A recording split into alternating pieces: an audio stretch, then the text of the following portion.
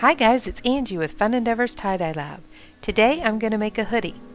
I tied this hoodie up probably about 3 weeks ago, and then I set it aside because I wasn't quite sure what colors I wanted to use. So by now it's totally and completely dry.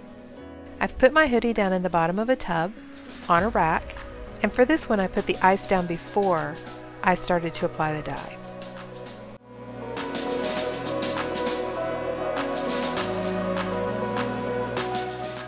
I'm beginning with Dharma Chinese Red, followed by Burgundy,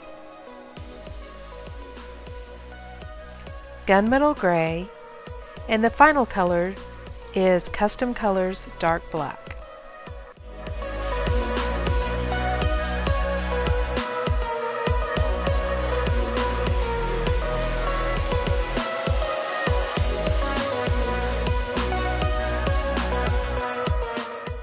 After the ice melted, I flipped my hoodie over, added more ice, and repeated the dye colors on the other side. Then I added a little bit more soda ash and let it continue to process.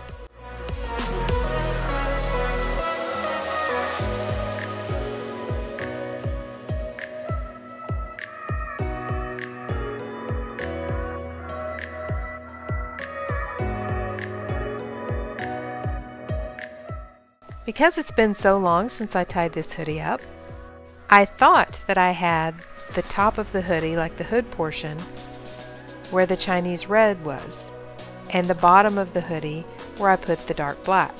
Once I started to rinse it out, I realized that I had made a mistake. Instead, one side of the hoodie is red and the other side of the hoodie is black, and they kind of meet in the middle. Even though it was a mistake, I honestly kind of like it. I think it ended up being a happy mistake. So here's what the final hoodie looks like after it's been washed and dried. Thank you guys for watching.